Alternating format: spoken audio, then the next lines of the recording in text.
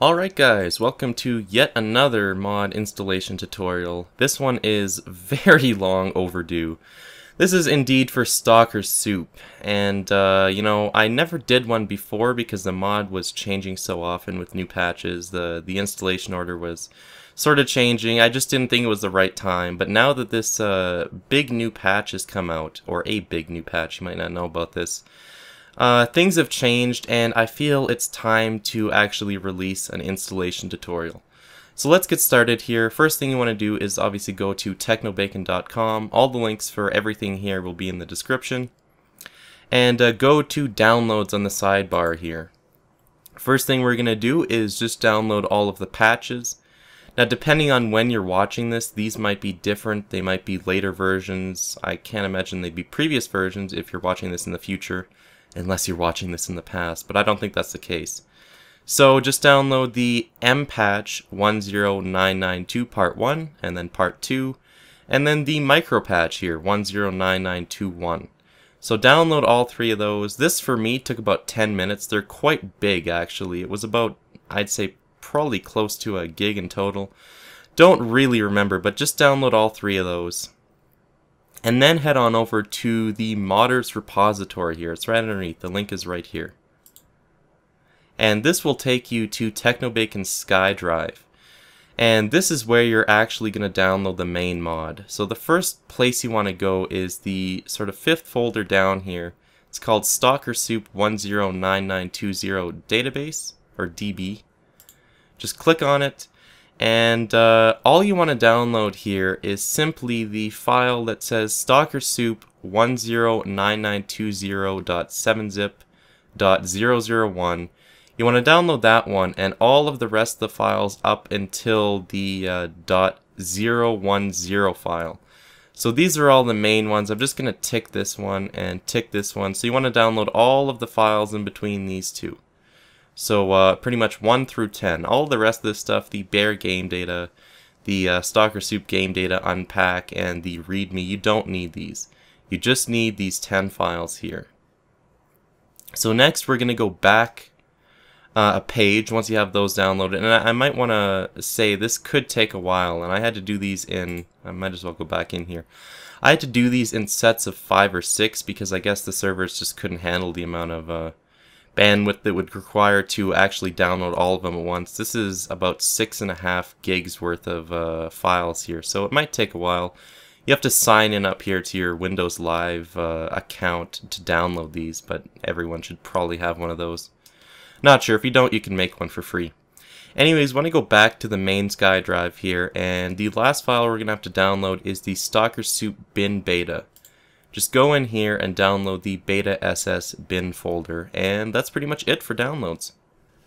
Alright, so once you have everything downloaded, I would highly recommend you sort of organize your files in a way that makes sense to you. I obviously can't recommend anything specific. I simply do this the way that sort of makes sense to my brain, the sort of folder structure that I like to use. But all I can recommend is just not keeping everything in your main downloads folder. If you're trying to work out of a messy downloads folder and installing a bunch of little folders and that, it doesn't tend to work. So I would suggest if you have an external drive, or even just on your C drive, just somewhere, even in your My Documents, just make a folder for this mod and keep everything organized. So I put all of the files I just downloaded into compressed files here, all of the zip files we just got. And this is everything you should have. The beta SS bin folder, the 3 patches right down here, and the files 001 through 010, obviously. Now, the first thing I'm going to do is actually unpack the main mod. And the way this works is you simply right-click on the first one, the .001 file. Go to 7-zip or WinRAR if that's what you use. Go extract files. And then simply press OK here. I already have everything extracted, so I'm not going to do this. It should take about 10 minutes to extract. But that's all you need to do. You don't actually need to unzip each one of these files individually. It's actually a split archive. So when you tell it to unzip the first one, it actually unzips everything as one big sort of zip file. So that's how those work. And then obviously just unzip the rest of these, the beta SS bin folder and the 3 patches, just using 7-zip or WinRAR again. Okay, so by this time you should have everything unzipped. Now I took the liberty to put everything in a separate folder. Once again, you don't have to do any of this, but I just find it easier to organize everything when I put everything in, separate organized folders. So we've got the beta ss bin folder, the StalkerSoup folder that I made here to put all of the main mod files into, and then the 3 patches. Now, let me explain something quickly here. When we open up the folder containing the main mod with all of the .db files, this is a different sort of structure than most mods. Usually when you'll download a mod, it comes in a simple game data folder that you put in your Stalker directory. And all that does is it overrides any game files that are, from the vanilla game. But the way TechnoBacon's done it here, by packing them inside the database files, is it's simply overwriting all of the vanilla game files.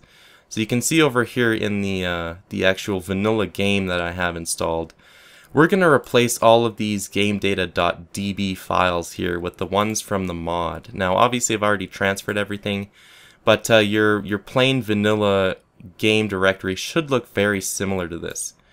So simply select all of the .db files and then just copy them and paste them over.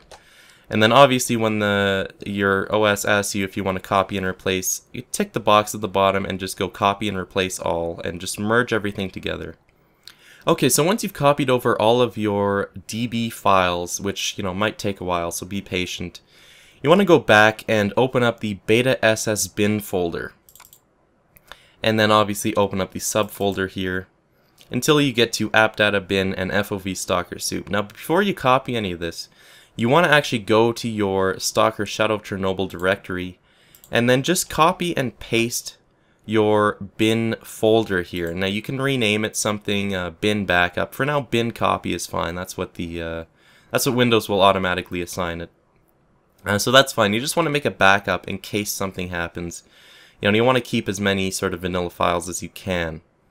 So once you got that backed up, simply select all of the files, the appdata bin and FOV StalkerSoup that were downloaded, copy them, Control-C, obviously, or just right-click copy, and then paste them into your directory.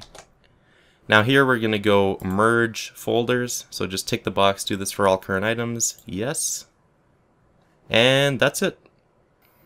Okay, so we're almost finished here. At the moment we do have a fully functional mod. You could just launch your Stalker game to make sure it works, but I'm going to make sure I install the patches first.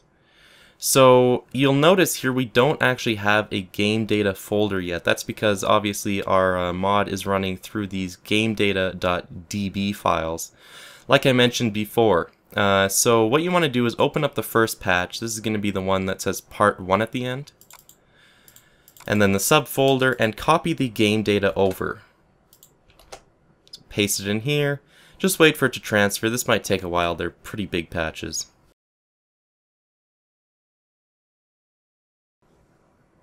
Okay, so got the first patch copied over. Go back to part 2 here, 10992 part 2. Open up the subfolder, game data, copy it, merge the folders. And then finally we want to do the same thing with the micro patch. That's going to be the 109921. Just copy the game data, paste it over, exactly the same procedure. Now this time we're going to have to overwrite some files here. Just tick the box at the bottom, do this for the next 20 conflicts, and then copy and replace. That's all. Okay, so we're almost finished here. I'm just going to show you how to change the FOV if you so desire. All you have to do is open up the FOV underscore StalkerSoup file that you should have copied over in your Shadow of Chernobyl directory. And then it'll open up a little sort of command prompt window here. Now this is similar to the Call of Pripyat FOV switcher.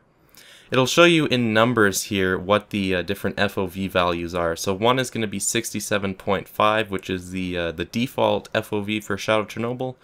And then 2 is 75, 3 is 83, 4 is 85, and 5 is 90. So 83 is what I'm going to be using from now on. It's what's recommended by TechnoBacon. So obviously to change it, just type in 3 and then enter, and it'll copy over all the necessary files. That's it. you're ready to start the game up. Alright, so here we are in the main menu. You'll notice things look quite a bit different from the original menu design. And just to make sure you've installed everything correctly, you want to look down right in the bottom left-hand corner and make sure it says 10006. If it says 1005 or 10005, then you installed it wrong. You probably didn't copy over the bin folder. Anyway, just make sure. Options-wise, there is one thing I recommend you tweak here. This was recommended. It's just that you set your gamma simply 1 bar ahead of the contrast and brightness. So it just makes everything a bit more defined, helps a little bit. Just choose whatever options you want. The default resolution tends to be quite low, so you're probably going to have to crank that up to your native resolution. And then let's start the game. I'm just going to go enter the zone to see how long this takes. I hope Fraps doesn't make the game crash because it tends to do that. Let's see. Well, the game did indeed crash, but that is not the mod's fault. That's simply the Fraps recording software I use conflicts with the mod, or the game actually. Whenever it's loading, it just crashes the game. But in general, loading times are extremely quick. Unfortunately, I'm not going to be able to show you that really here. But on a sort of cold start, it usually takes me about 30 seconds to get into the game from the main menu. And then loading a quick save is lightning fast, almost as fast as, you know, the vanilla game. It's really impressive. So that's it for now, guys. Hopefully you can get this mod up and running with this tutorial, and I'll see you next time.